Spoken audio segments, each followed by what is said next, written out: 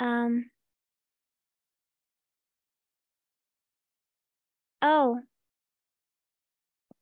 maybe it's a connection issue. It could be a connection issue. Zoom usually require very fast speed internet. Is my voice clear to everyone or is it being distorted?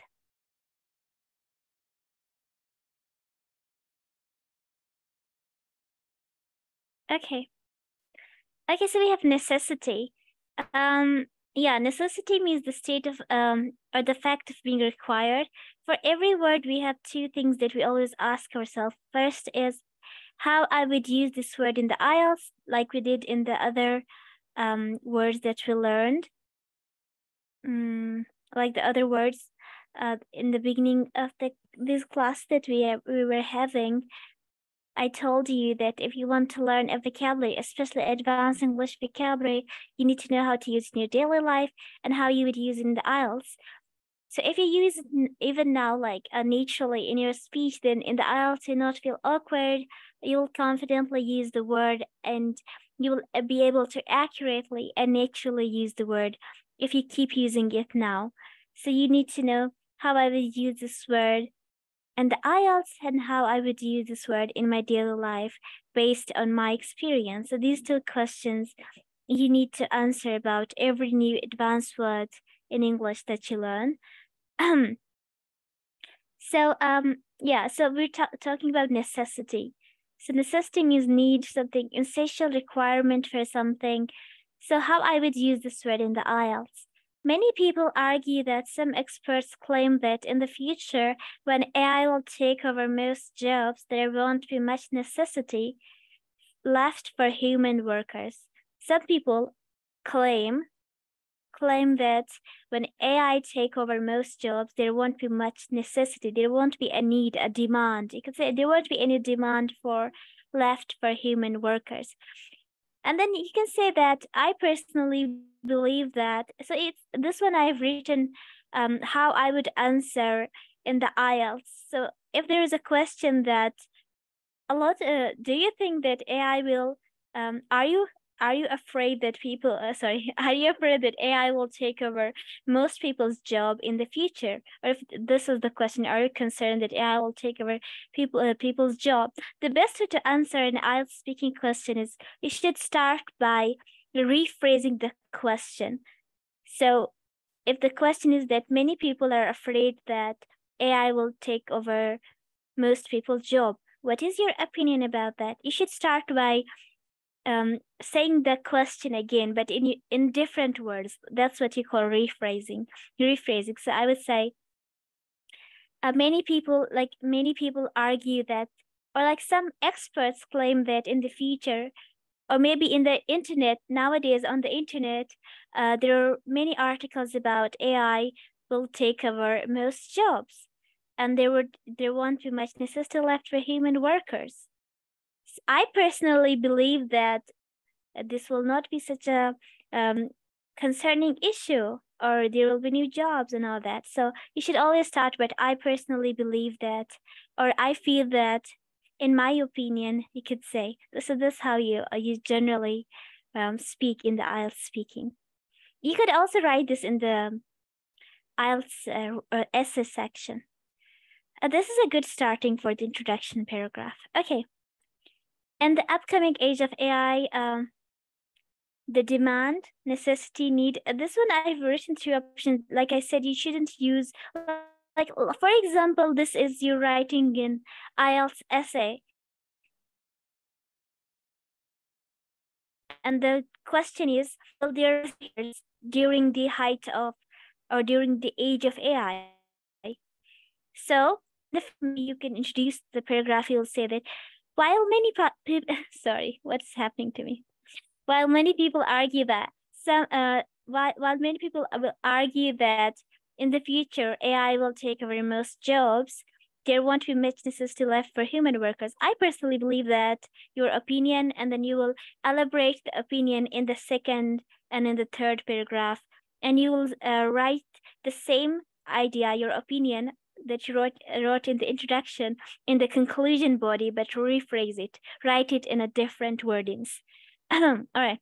So let's say in the second paragraph, you're talking about that there will still be necessity, there will still be need for or maybe in the second paragraph you'll tell yes, there will be no need for human workers when AI is so so you can say that in the upcoming age of AI, then you've already used necessity so much. Instead of necessity, you should use the demand for AI, or the requirement for human workers will be lessened greatly as usage of AI or automation for getting a task done will be more convenient, cost effective and affordable. They're a synonym, so I'm just reading them. So you can sometimes you can use cost effective, sometimes you can say affordable, something that's cheap, cost effective, affordable. So instead of you using always, oh, this is cheap, AI is cheap, employing human can be expensive. Instead of just using cheap and expensive, you can say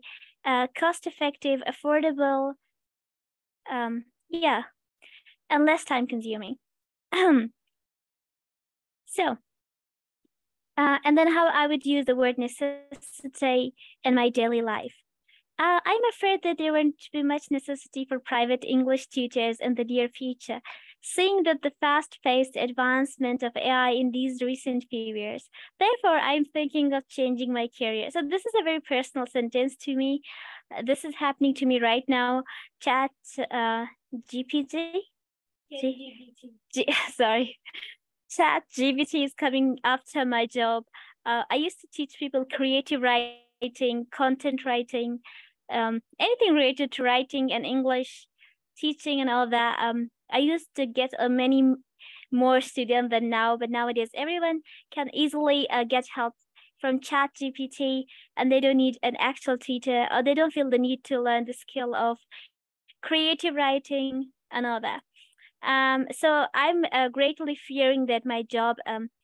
I don't think my job will be completely like they will. I don't think teaching will completely vanish as a profession, but I feel that I will not get good pay, and yeah, and because like with the advancement of AI, more people are reliant on them. People would not like to pay more for a tutor, so that's why I'm thinking of changing my career. So yeah, you can also use necessity according to your job. Maybe you'll say that. I think that in the future, the necessity for let's say you're an IT person, the necessity for IT person will increase even more. So anyone, if you want to use necessity in a sentence, maybe how you will use it in the IELTS or daily life, your choice. If you want to use it in a sentence.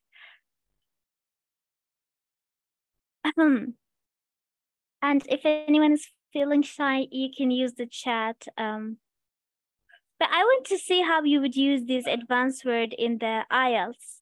Like you can write about necessity in as mm-hmm. Can you use this word like in such kind of a sentence like it is necessity to 95% people in Russian to go every day at works.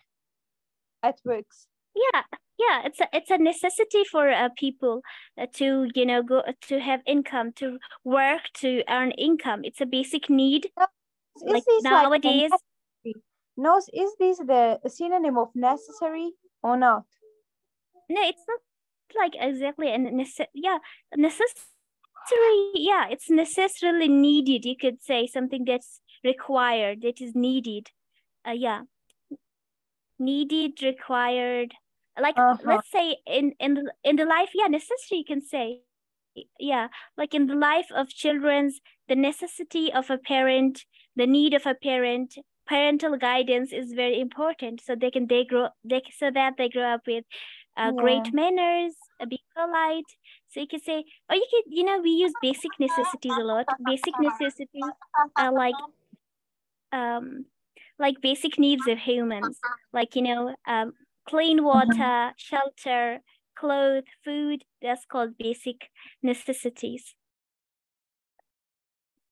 So yeah, basically you could say like in this aspect we're using for AI. So you could say in the future, will there be need for AI will be necessity. So necessity basically means need, requirement. So this is a very like in a big, how to say, in the big fact. So how can we say, like, for example, it is a necessity to know the about the religion of, like, it's a necessity to know religion. It is necessity to know the science.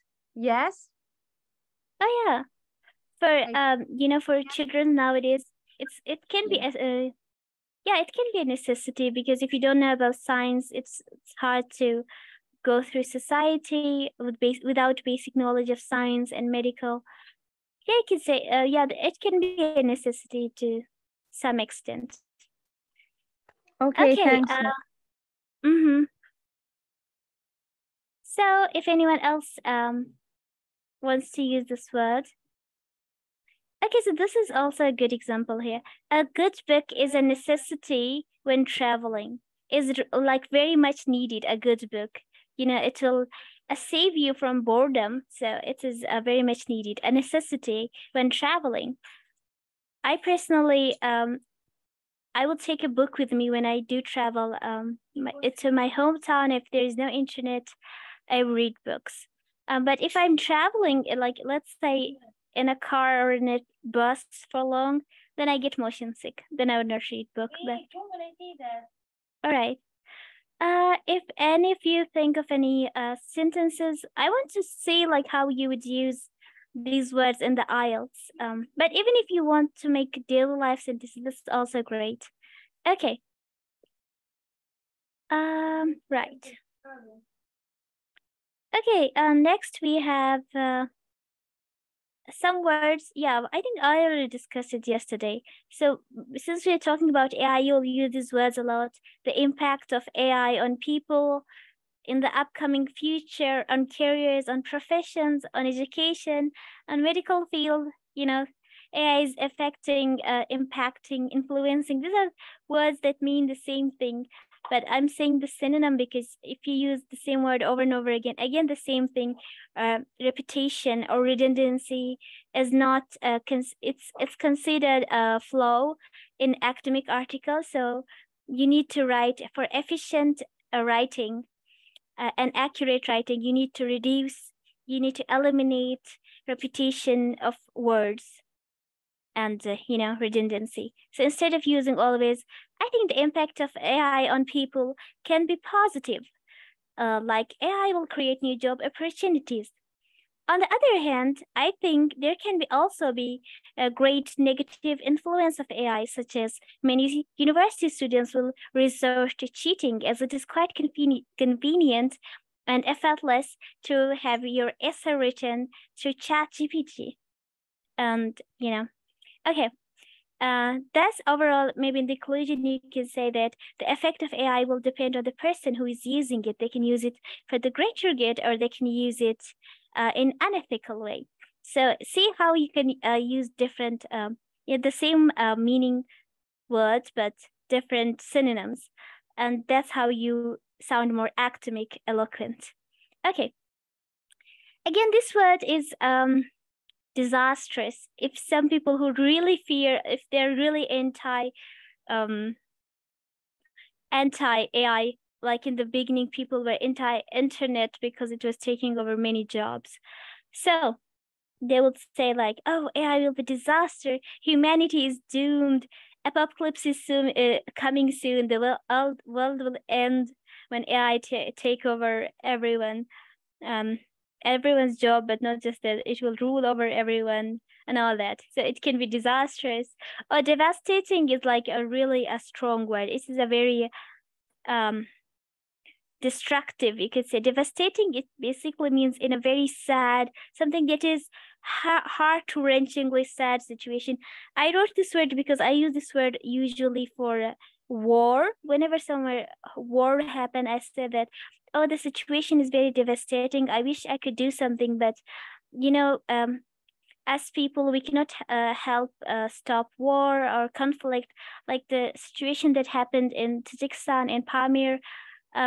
I remember last year in June, and I felt very devastated. I would say this word really explains the emotion that most family people were feeling. This is a very strong word. Like you can feel sad, down, sorrow, miserable, but this is a very strong word, devastated, that you're gut-wrenchingly sad about something very destructive. Yeah. Okay, then there's unfair, unjust. Okay. This is lucrative. I use this word a lot. I think it's a good word. I have actually wrote it in the inflation one. Okay, let me find it. Oh yeah, here we have lucrative. So producing a great deal of profit. You can say profitable. Yeah, it exactly means profitable. So yeah, since we're talking about AI and there will be a huge shift in careers. In the past, we used to think that, oh, certain jobs are more lucrative, profitable, beneficial, advantageous, you could say. But nowadays with AI, some many traditional jobs who used to get paid very high, they will lose to AI. So now there will be a huge shift in careers. So we need to think, we need to know, have the insight which jobs will be lucrative.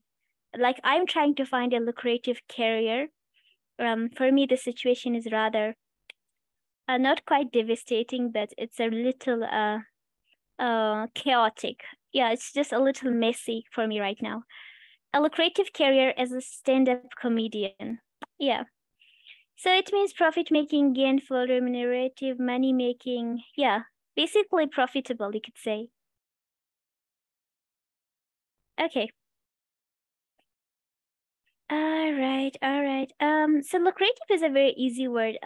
If you want to make a sentence, in your personal opinion, which career do you think is more lucrative? Money making, profitable, or just overall beneficial, advantageous, you could say. I personally feel that the IT is very lucrative these days because I feel like there's no danger for the IT people. They made AI, but obviously the AI will not come after their own job.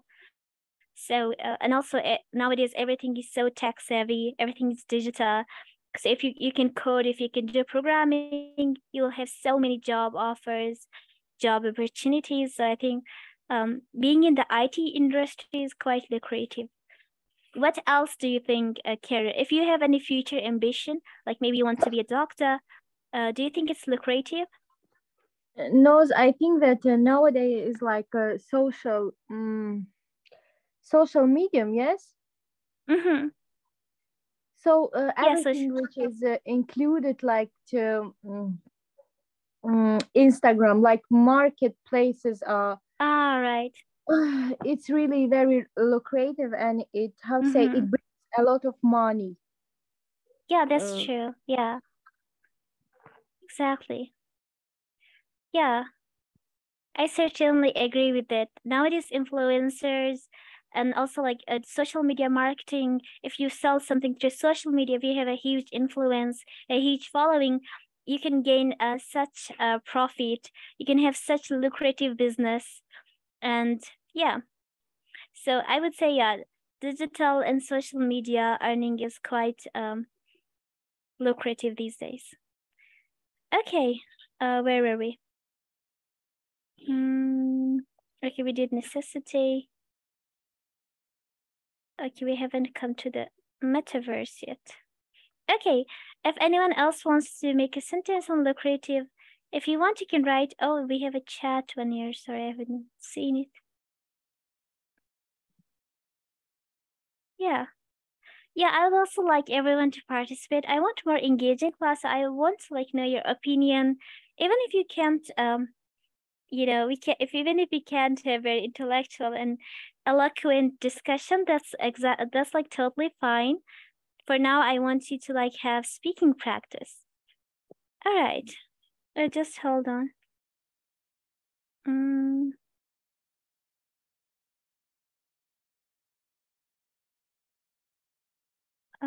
okay. All right. So, all right. Okay, moving on, we have but yeah, lucrative, beneficial, advantageous, they'll basically means the same thing. So the same thing again, like even let's say there's a topic, do you think AI can be lucrative in some professions? So you can instead of using lucrative every time, and that's the thing, when I tell you about paraphrasing, that you have to, whenever the IELTS examiner speaks a question, the best way to answer is repeating the question again but paraphrasing it. So let's say the IELTS examiner is asking, do you think that the AI can be beneficial to humans, or do you think that AI can be beneficial in some professions? So this is the question and how I would answer it. I mean, yes, you can directly answer, yes, I believe so. I think it can get greatly benefit in medicine and blah blah professions. Yes, you could start answering like that. But if you want to use advanced word, this is a very good tip that I would give you. So the question is, do you think AI can be beneficial in certain professions? So if you paraphrase the question again, and instead of using simple word like beneficial, I mean beneficial is already in the question. So even if say if you use it, it will not be counted as your own word. So you can instead of that, you can use an advanced synonym like we have lucrative here. So you can say the answer that yes, I think that AI can be quite lucrative in certain professions, such as in the medicine. It could help with accurately diagnosing many people. Moreover, it could also be quite advantageous to people in the business industry. Yeah, so you see how you're using different synonyms in the same question because you have to use this word many times usually. And if you use this, if you repeat the question again, instead of using beneficial, you use lucrative, and you used advanced word because sometimes you become confused. Oh, how do I use an advanced word in this question? Because if you don't know any question, any advanced word related to the question, you can just paraphrase the question instead of some simple word. You could just use a better synonym. That's why you should know synonyms of simple words so that you could easily replace it with the advanced one. It'll get a score in the IELTS for using advanced word. Okay, next we have some AI related terminologies. So yeah, these ones very simple. I've written very basic AI related terms that most people know, like artificial intelligence, the ability of machine or software to perform tasks that normally require human intelligence, such as reasoning, learning, decision making. So artificial intelligence is kind of based on human brain. They are made and modeled on human brain so that it can reason, it can learn. So it's fed data and it learns from the data and it can make its own judgment. It can answer to people's inquiry and do so many stuff like human brain. It can imitate creativity and it can also give emotional response, jokes and all that. So that's what artificial intelligence is. It's a coding which is designed based on imitating human brain, basically. Okay, so you've heard this word a lot, automation. It's used nowadays. Instead of AI, sometimes they use automation, sometimes they use AI. So what's the difference between AI and automation? So basically the use of machine or software to perform tasks without human intervention or supervision. In the past, programs, softwares, and most of the internet was very scripted, very programmed. So let's say you would ask something to a software in a question, and the answer will be scripted. So the programmers or the humans were answering, like you say, behind the scenes. But nowadays, AI, or you can say automation is the type of AI in which the software performs tasks without human intervention or supervision. So it automatically reasons on its own because, it's an AI. Okay. And then we have machine learning. This word you must have learned, you have heard a lot on the internet. You should learn machine learning and da. If you're in the IT industry, maybe you know about it. So a branch of AI that enables machine or software to learn from data and improve their performance without explicit programming. Again, the same thing that I told you, that AI artificial intelligence is basically imitation of human brain. So what they basically do is they give it a lot of knowledge, a lot of data on the internet. Like let's say all the data, all the knowledge on Google is being fed to this AI. And then so this software, it processes that data and it can reason after that. It can reason, it can produce output on its own without a script, without being pre-programmed, you could say. So that's machine learning, that data is fed to the program and then it improves their performance without explicit programming. Okay. Now here, this one, you must heard it. I want you to introduce to something new. Two things. First is this virtual reality and metaverse. I would say this is something that's new that is coming. It has not become reality for the mass, for most people yet. Yes, but it is already in production. So the wealthy people are already the rich business people like Facebook, Elon Musk, and these rich tycoon billionaires are already researching on this. I would not say research, but yeah, they are taking trials of this as it's a type of artificial intelligence. You could say these softwares. Okay, we'll talk about it. So what is virtual reality? You must have heard about it. I used to use an app which was called Reality. This is also a virtual reality-based program. If you do video games, maybe you'll be able to understand this more.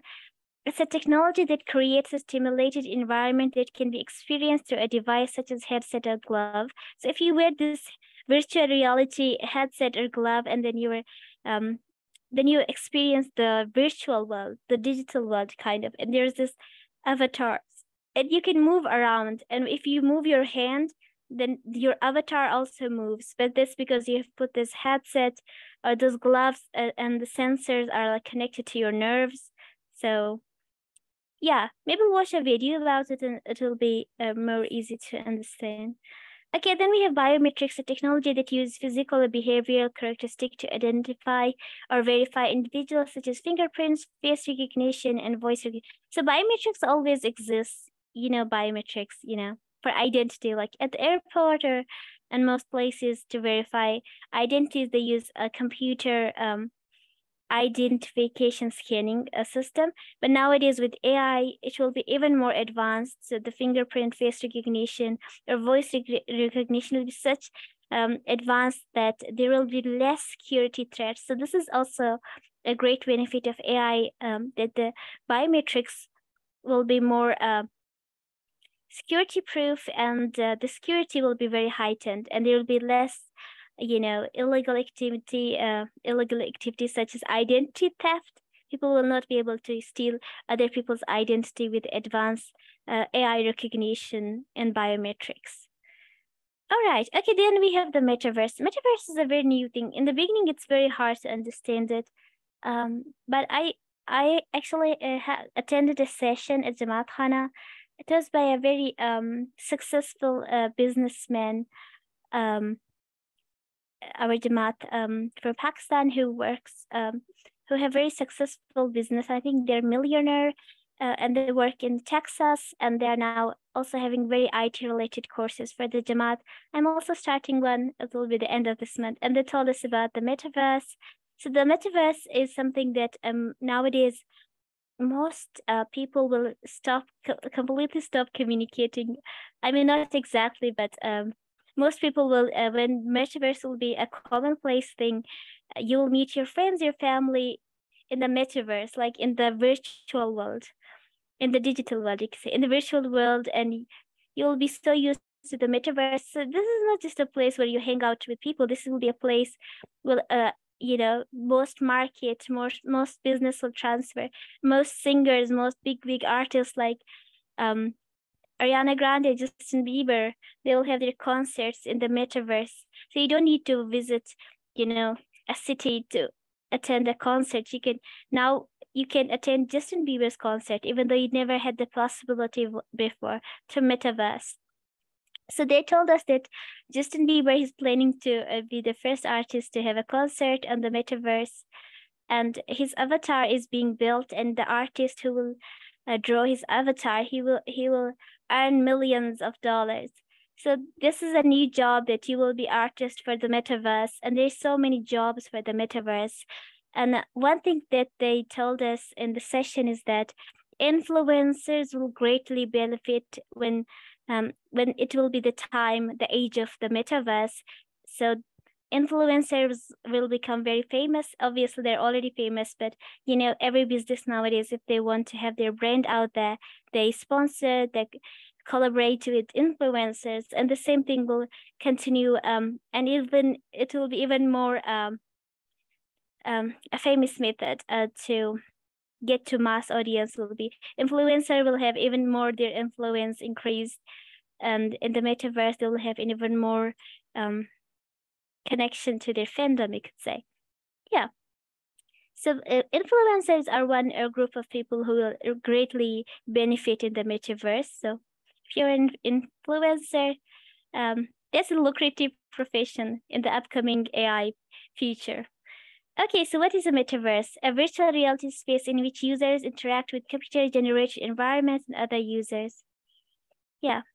I'll maybe show you a good video about metaverse. I'll recommend you if you watch there's a Japanese cartoon which came out like in 2020 or 2019, but back then the metaverse was not a reality yet, but they still made this cartoon about it even way before.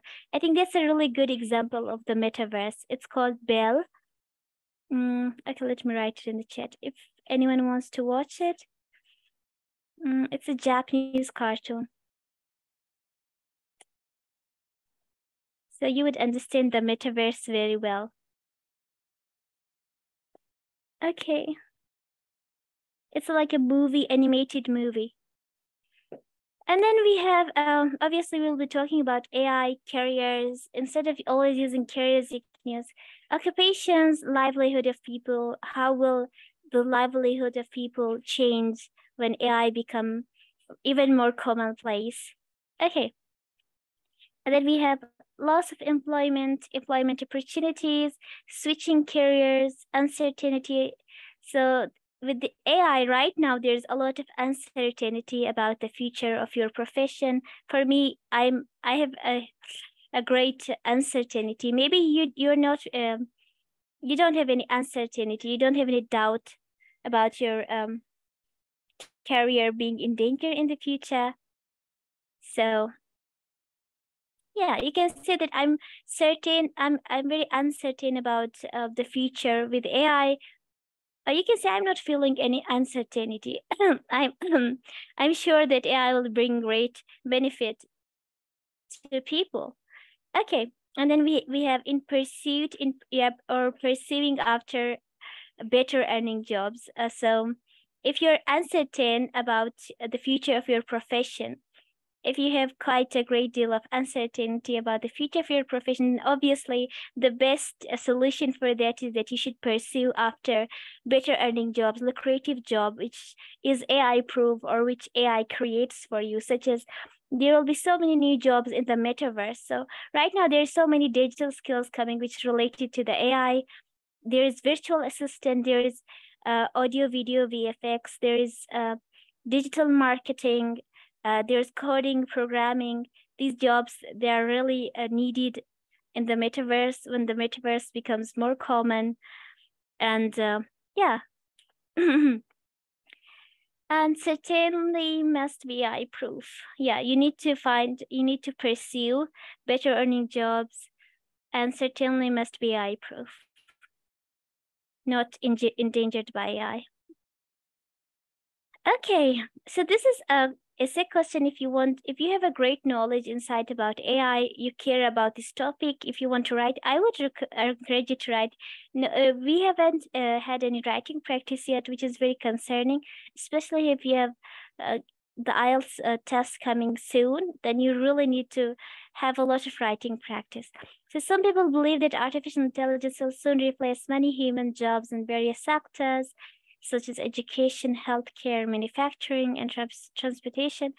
Others argue that AI would create new job opportunities and enhance human capabilities.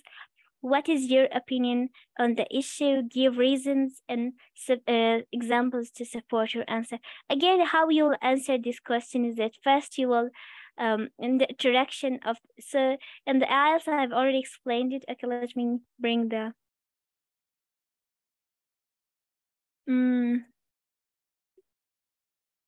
okay, where's the, oh, it's here. All right. So I've sent this material to everyone who are giving the IELTS. If you don't have this, if I haven't sent it to you, then you can message me and I'll send it to you. All right. So this is a very good material because I myself gave the IELTS last year, so it's a very helpful one. All right.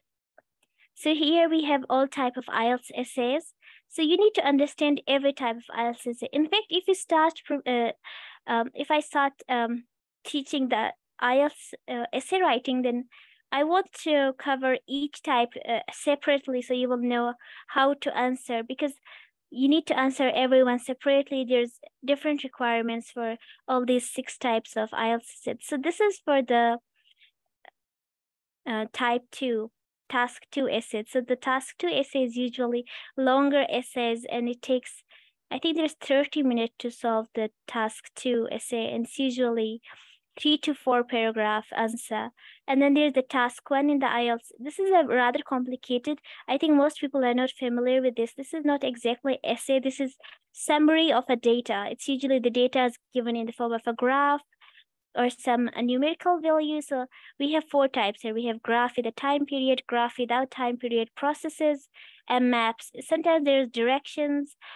So yeah, these are basically these main 4 types. We also need to understand these. We'll come to these hopefully someday. For now, we are here. So we have this 7 type of essays: advantage and disadvantage, expository. Expository means more factual, like I've talked about this, more objective. This should be more factual, more unbiased opinion. Academic, my unbiased academic opinion, which are exactly known factual advantage and disadvantage of, let's say, AI. And then we have cause, problem, and solution. This is usually like, let's say, global warming, some global crisis, or inflation. What's the cause of inflation? You know, the recent war, COVID, or what's the cause of global warming? What's this problem? What are the problems? What's the consequence of global warming?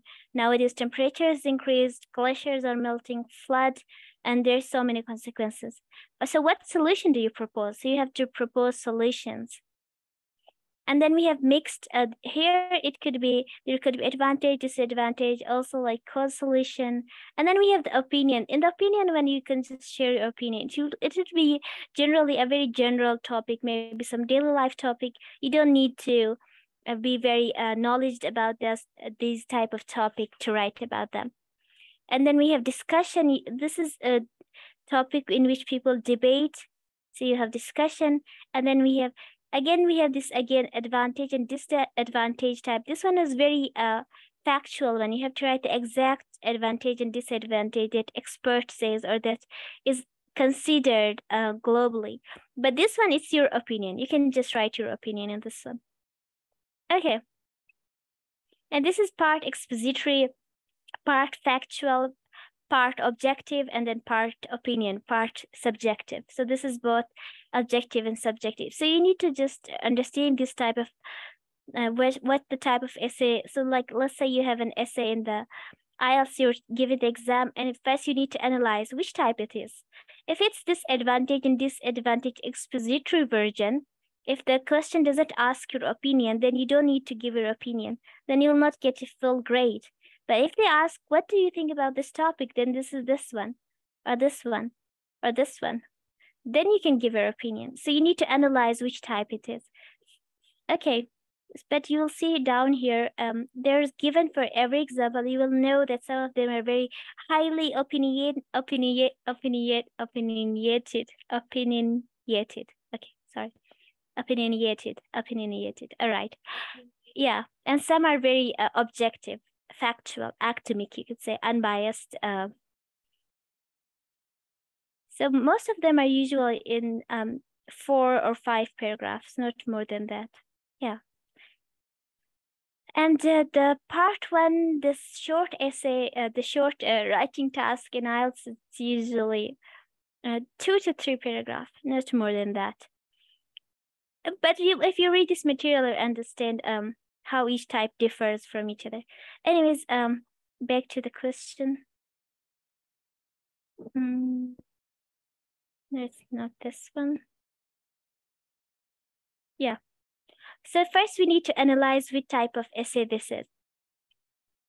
Okay, some people believe that artificial intelligence will soon replace many human jobs in various sectors, such as education, healthcare, manufacturing, and transportation, while others argue that AI will create new job opportunities, enhance human capabilities. You'll see in the first one, it said it will replace human jobs. So this is a disadvantage of AI, right? So instead of being beneficial, it's taking people's jobs. So this is a disadvantage.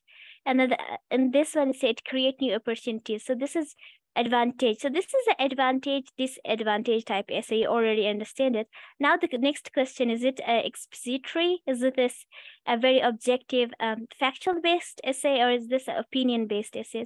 Now it says, what is your opinion? So you already know it's an opinion-based essay. So what is your opinion on this issue? So first, you need to also write a lot of fact in this one, that AI will replace these jobs. Yes, this is true that these jobs will be replaced. And then this next paragraph you'll write, but these new jobs will be created. So there's also benefit. But in the conclusion, you'll write your opinion. What do you personally think? Do the advantage outweigh the disadvantage, or is it more beneficial, or it will be more disadvantageous? So that's your opinion. And yeah. Okay, so how you will write it? In the first paragraph at the introduction, what you would do is you will paraphrase the question. So you will write this question again, but in other words. You will not exactly write it as it is. So you will start the essay like, let's say that with the recent advancement of AI, many people fear that AI will soon take over most people's job and millions of people will be jobless. While many experts and people are also hopeful that AI will create equally many new jobs and opportunities for people so that they can get new type of jobs. And then you will also write your opinion on the first paragraph in your write. I personally think that people should try to learn these new type of skills, this new type of job, so they can better adjust to this new job and earn well with this new shift in careers, with the new era of AI, you could say. And in the first in the first body paragraph, so we had the introduction paragraph and then we have the body paragraph. So after that, the next paragraph will be the first body paragraph. You'll write, maybe you can start from the advantage of AI. That first you should write about what jobs AI will replace. What do you think these jobs will be replaced by AI, these traditional jobs? You can write more facts about this. And then in the next paragraph, you can write these, there will be new opportunities for AI, not just new jobs, but AI can also be beneficial in certain professions, or like businesses, for doctors, for programmers. In the last paragraph, you'll write this, the introduction or this question again. You'll again rephrase it in other words. That to conclude, I would say that it is certainly true that AI will replace many jobs, or it cannot be denied that AI will certainly replace many jobs, but it's also true that many new opportunities and AI can also greatly benefit in new careers. Therefore, I would strongly suggest that people should shift toward this new lucrative career, and so that they can earn better with the shift. Yeah. With this new AI era. So that's how you write it. So you will know that if you can speak about this topic in an academic way, then you can easily write about it. Okay. Before that, I want to show something. I want to show you how similar essay writing and academic speaking in the IELTS is. So,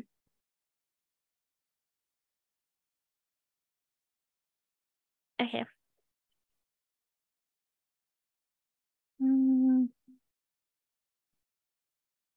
Here we go.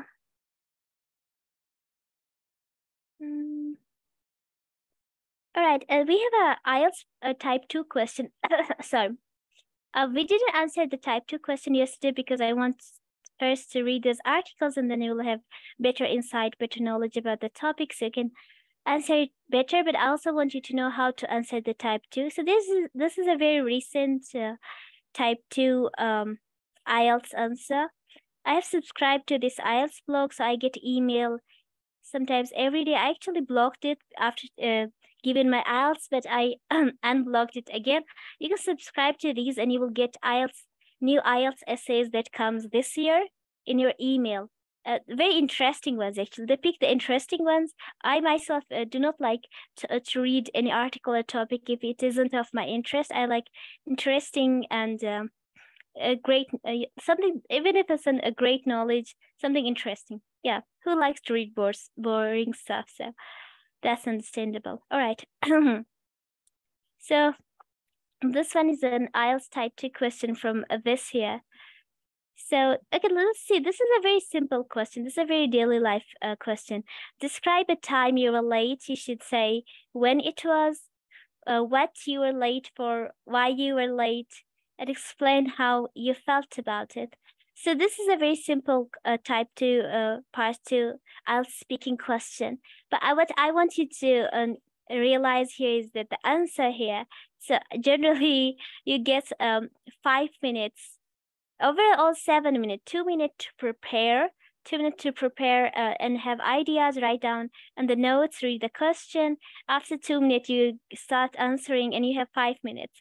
So in 5 minutes, you can answer like these. You see, this person has answered in 4 paragraphs. It'll look like this almost looks like an essay. So this is almost an essay. You don't need to answer very long.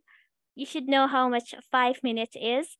But you need to cover every part. So this part 2 questions has this is one question. Describe a time you were late. The second question is when it was, what you were late for, why you were late, and explain how you felt about it. You shouldn't miss any one of them.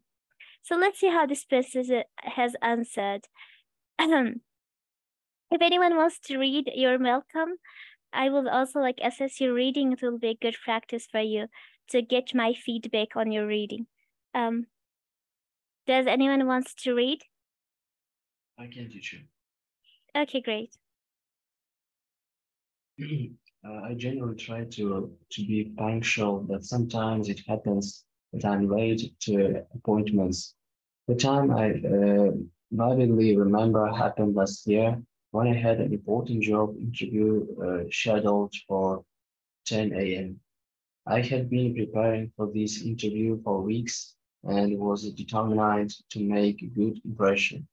However, one the day everything seemed to go wrong. I woke up feeling a bit under the weather, which made it challenging for me to get ready quickly. To make things worse, there was unexpected traffic on my way to the interview location. It was frustrating to see the minutes ticking away while I was stuck in a long line of cars. Despite my best efforts, I ended up arriving nearly 15 minutes late. I felt I felt a wave of uh, anxiety wash over anxiety wash over me as I hurriedly entered the building. Once I finally found the interview room, I sincerely apologized for my tardiness and explained the reasons for it. Fortu- uh, Fortunately, the interviews were understanding and em- empath- empathetic. Yeah, empathetic. Empathetic. Despite my late arrival, the interview proceed, proceeded, Proceeded, yeah. proceeded, and I was able to showcase my skills and qualifications. Reflecting on the experience, I felt a mixture of regret and real life. I regretted not being more active and not anti, anticipating Anticipating anticipating the potential obstacle uh, obstacles. obstacles that could have caused delays. I was Mm-hmm. really beating myself up for not leaving home early or checking traffic conditions. However, I was relieved that the interviewers were so understanding and still allowed me the opportunity to present myself. All right.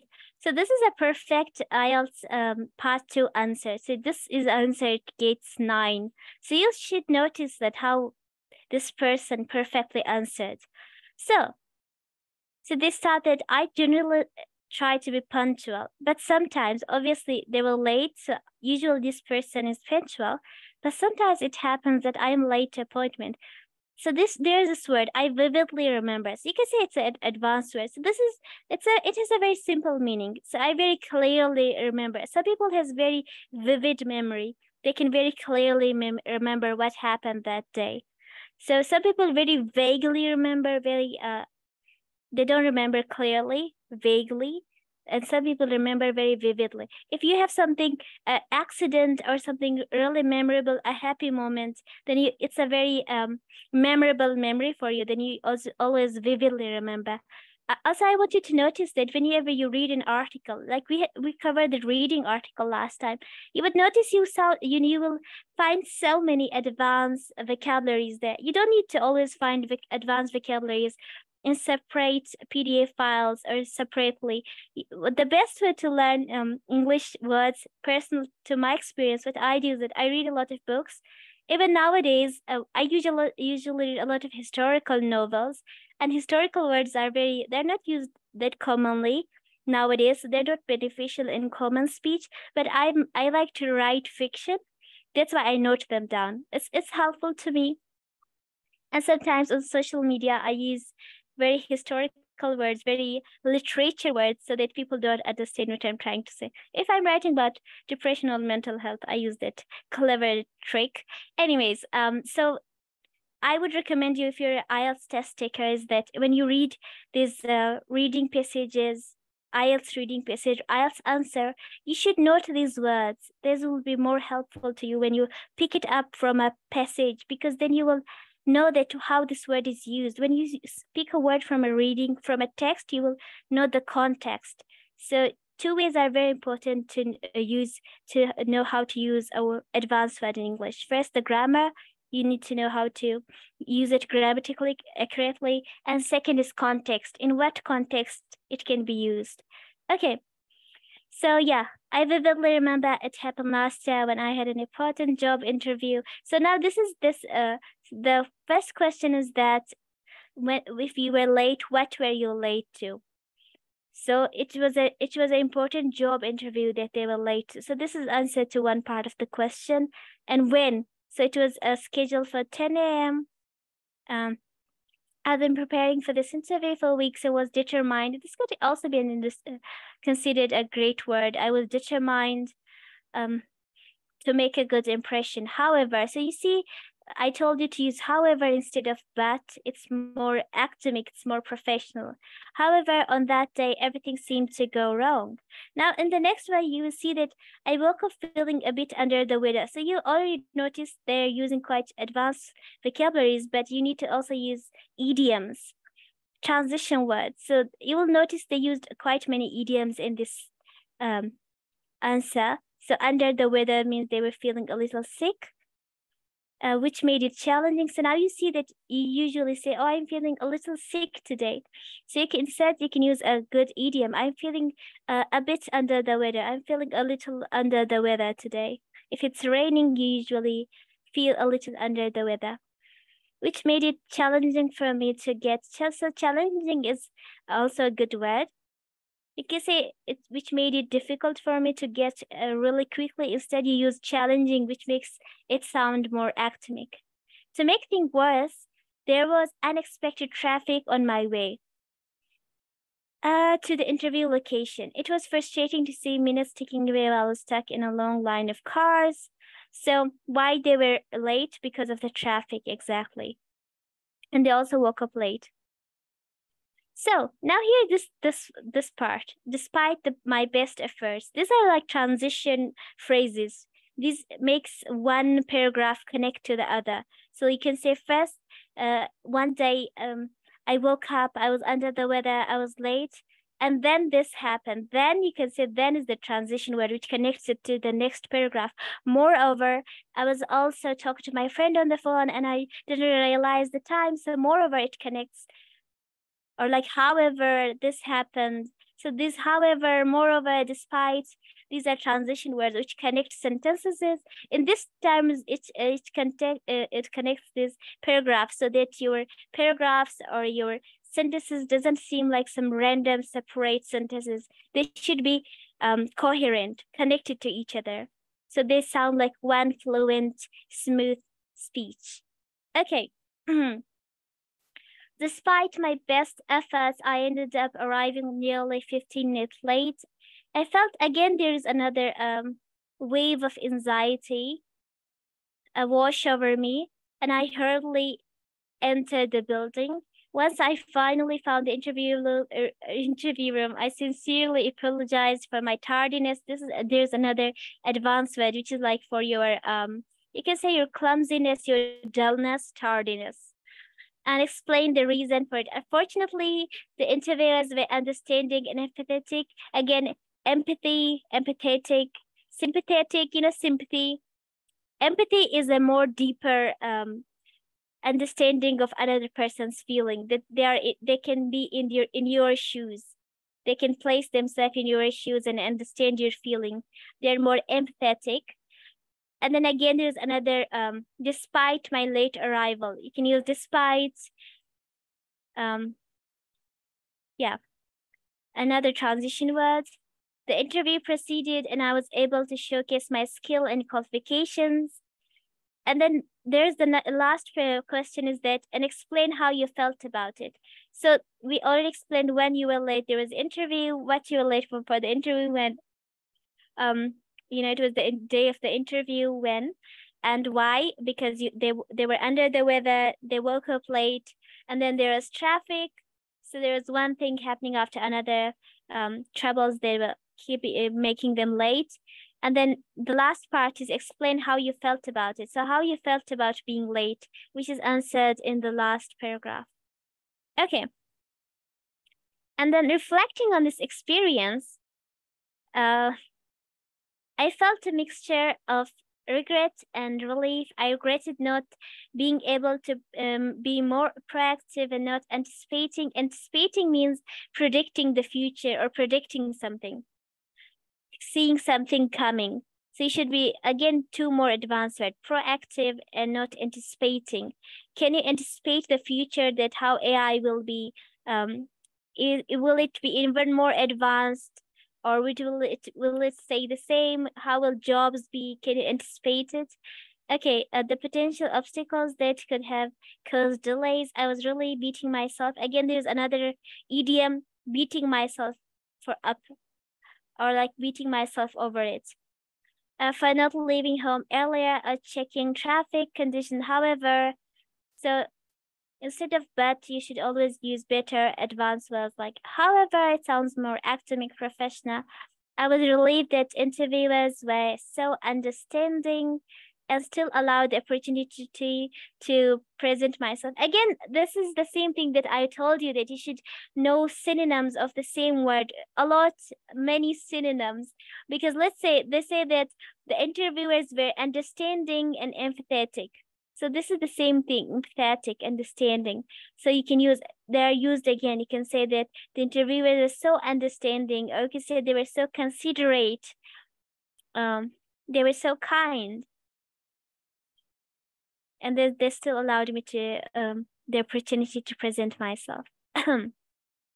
As you can see, that this is quite a long answer, but this is almost like an IELTS essay. So if you know how to answer academically, you will know how to write.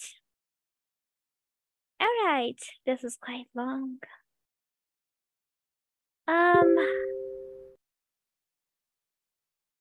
Okay, Crystal, I understand.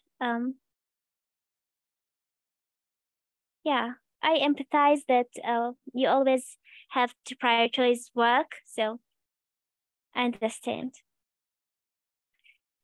Okay, hold it. Let me check this text. Okay, now I will tell you how you can find articles related to, let's say, AI, inflation, global warming, any latest global news, any war, or anything scientific innovation.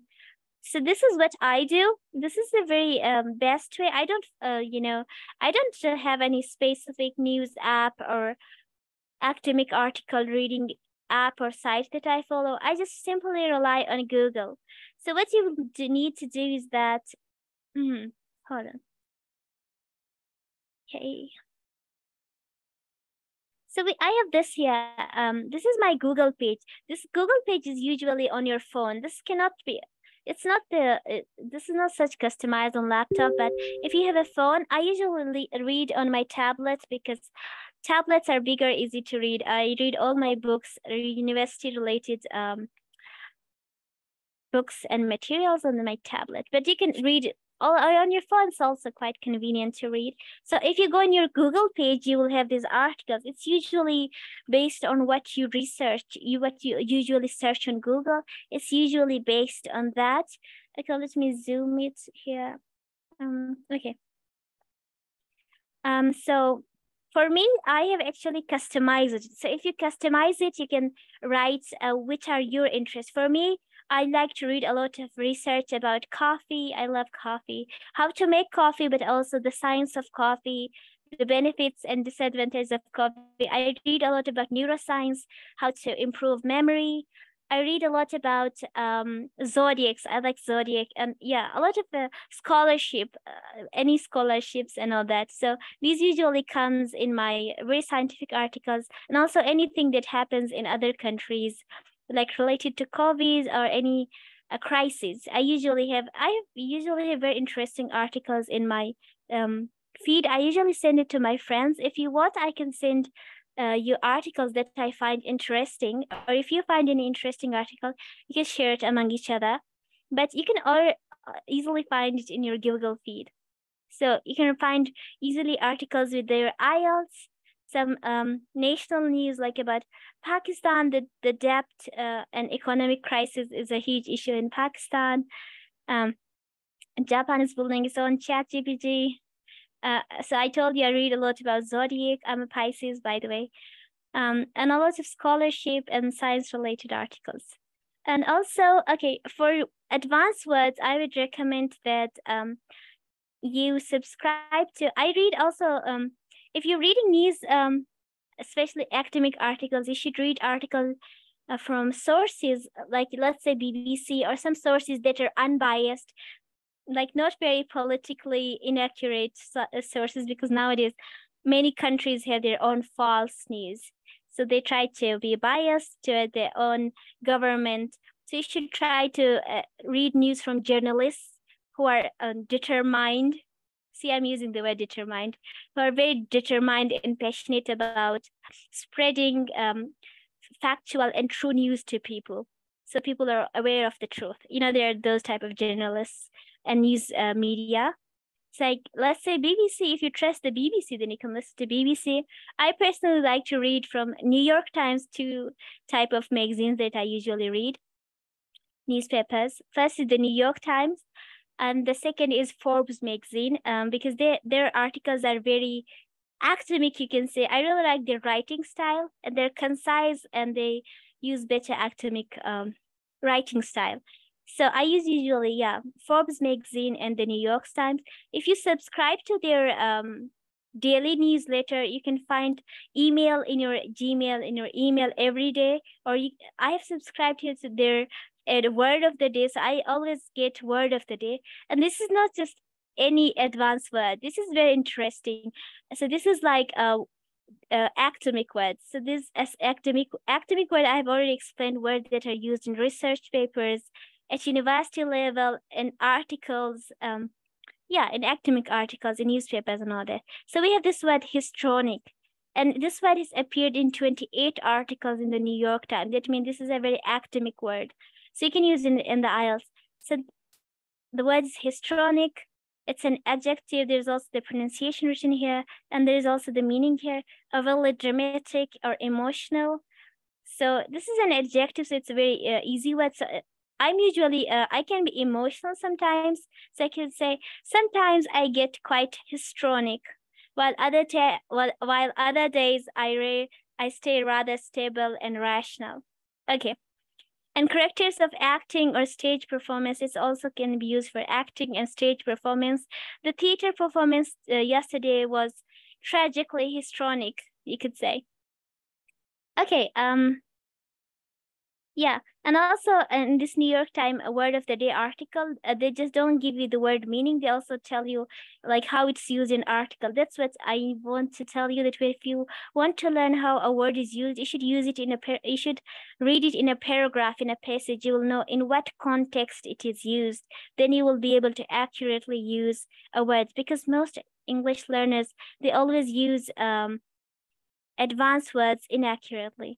So here it says, and then come Katerina and Beauty of Killing Fascists, a work that simply shouldn't work the way it does. Just try to picture a successful play about a family whose quirky little tradition is hunt down and kill fascists. Until the youngest daughter struggles with becoming a, murderer. If the premise of Katerina sounds histrionic, overly dramatic, or emotional, the result is anything but. As a rule, Rory Goss isn't a showy director. He is a humanist at heart. So this is basically talking about this theater performance, Katerina, which is a very dramatic, very emotional and dramatic theater performance, histrionic. Instead of using simple word like, oh, the theater performance, the movie was very dramatic, or this person is being very emotional. You can say this person has such histrionic personality. The movie was so histrionic, I almost felt like crying. So, yeah, so this is a good way to learn a new word every day. So some days, I also got this word. I think this one is, I'm subscribed to Forbes magazine. So this one also describes it quite well. So what is demure? When describing something observed, such as clothing or attitude, demure means not attracting or demanding a lot of attention. It means like modest or reserved, basically, demure. It can also used for clothing. Some people who doesn't like to wear very showy, fashionable clothes. Instead, they like to wear simple and modest dress, which doesn't attract much attention. I guess you can say if you were going to Jamaat Khana, you need to wear demure clothing, demure dresses, because you cannot wear very flashy and sparkly dress for JK. Okay, and it can also be used for a person's personality, like it's applied for a girl or a woman. It typically means someone who's quiet and polite. So if you have a sister who's very demure personality, that means they're very quiet and polite. So it could be a very attractive quality light in girls if they're a demure personality. Yeah. Okay. All right. Yeah, so you can find these articles on your Google feed if you customize it, or it can also be based on your research. For researching a lot of IS related stuff, then it will come on your feed, or just basic visa related. Most peaceful countries. I like to read these interesting. Usually, I read a lot of book related articles. Which books are the best? Audiobooks and all that. All right. So now you know how to find articles and new words. Also, if you read any passages and if you find advanced word, you should note it down in your notebook and write Also write it in a sentence so that you will know how to use it. All right, so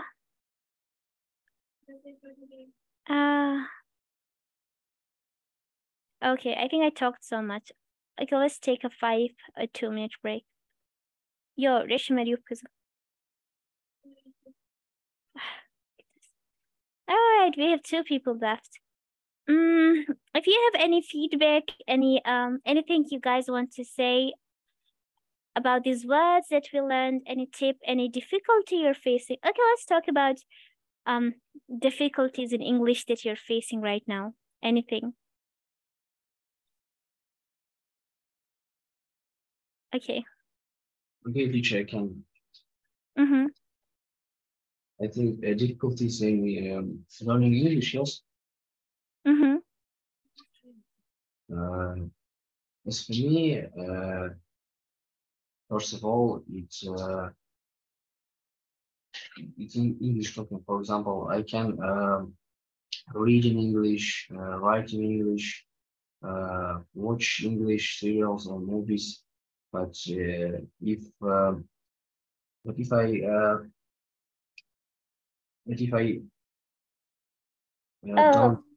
I don't talk with anybody, it's doesn't matter,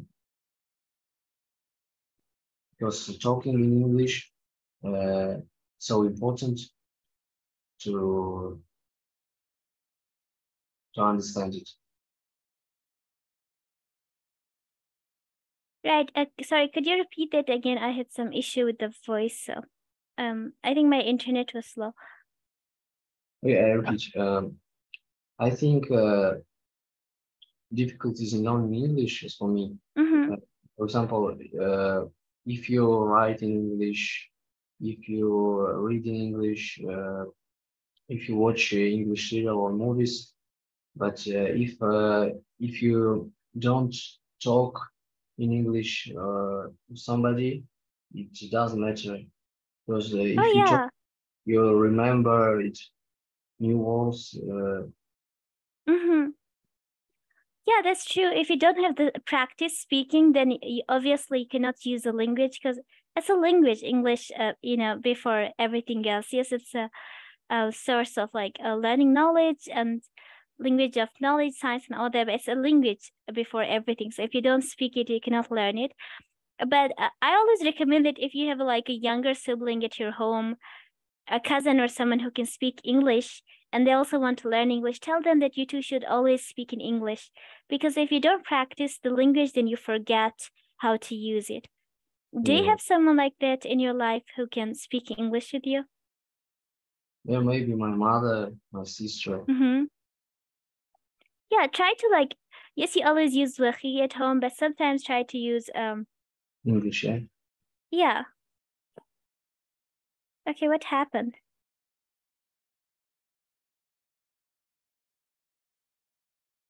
Okay. So I would recommend you this app. I also recommended it to Rasul. So this is a language exchange app, and this is a very good app. It's a most better than most language exchange app. It's not a language practicing app. This is more of a language. If you want to talk with native people of this, like I'm learning Japanese, I go to this app. There are a lot of Japanese people, and they help me practice my Japanese, and I help them learn English. So it's like equal exchange. So if you go on this app, you'll find so many native speaker of English from UK, America, Australia, so many, and you can talk to them every day. You will really like this app.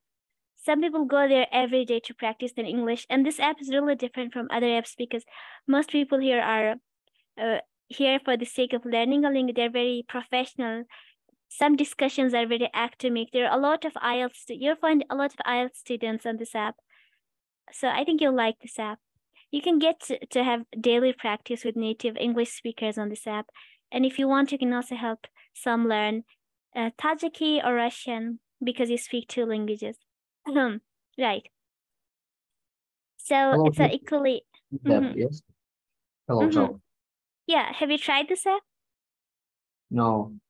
Okay, you should try this app. I think it's a very quite useful app. If you got this app, there's a chat, but you should go to there's a live, but you should go to the voice.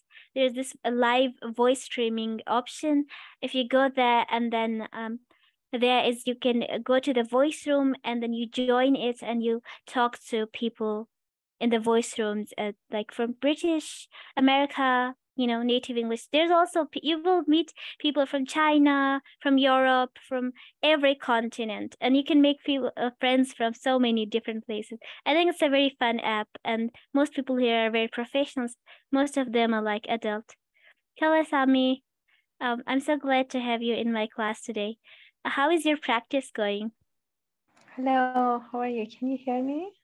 Oh yeah, your voice is clear. How are you doing? Sorry, I couldn't. I noticed your message very late, and I joined your class, and I don't know that how much passed from your class, and I interrupted suddenly in your class, and Oh, that's fine. yeah, You is know, it can. it's okay? Mhm. My practice was good today, and last night I could learn many things from your class as well about say something about ChatGPT or artificial intelligence, something like this, and it was so practical for me. And I try to speak with some English partner today, and I learned many things from them. Mhm. Yeah, it was good, but I tried to write the topic that you sent for me, and I just want to rewrite it again because it wasn't very clear, and I should send for you, and then if you find the time, please correct my writing. And yeah, just this, nothing else. Thank you Of course. to invite me to your Yeah, class. take your time whenever you can join. Most people here are working or university students, so they're usually busy. So whenever you can join, it's fine. And I'm glad to be of any help. So I mean, like Sami said, she also practices her English with native English speakers on Hello Talk every day. I think it will also help you because in Russia, you know, most people don't speak English. So I think it will be a good practice for you. Yeah, Yeah. I mean, I don't know, is he from Iran or he's living in another country? So he's from Tajikistan. I mean, do you live in Tajikistan or Russia? No, I'm live in Moscow, Russia. Oh, yeah, Moscow. Um, Okay, okay, right. yeah, because his name is like Iranian people. Mm. Yeah, Oh yeah, I mean they speak Tajik, and Tajik is like Farsi. Iran. Yeah, I mean, yeah, Farsi, right? Mm-hmm. yeah. Yeah. So I used to live in Russia in 2019 till 2020. So I've been to yeah, I know a few people from Pamiri people who used to visit Jamaat. Anyways, okay, so if for the next class, if you guys want anything specific, like I usually plan my class according to what students want. Like last class, Rasul wanted to discuss AI, so I arranged the class about AI. If you want any specific topic, I can arrange it for the next class, Sami or Amin. Maybe like grammar, or maybe speaking, reading, or about any topic, anything.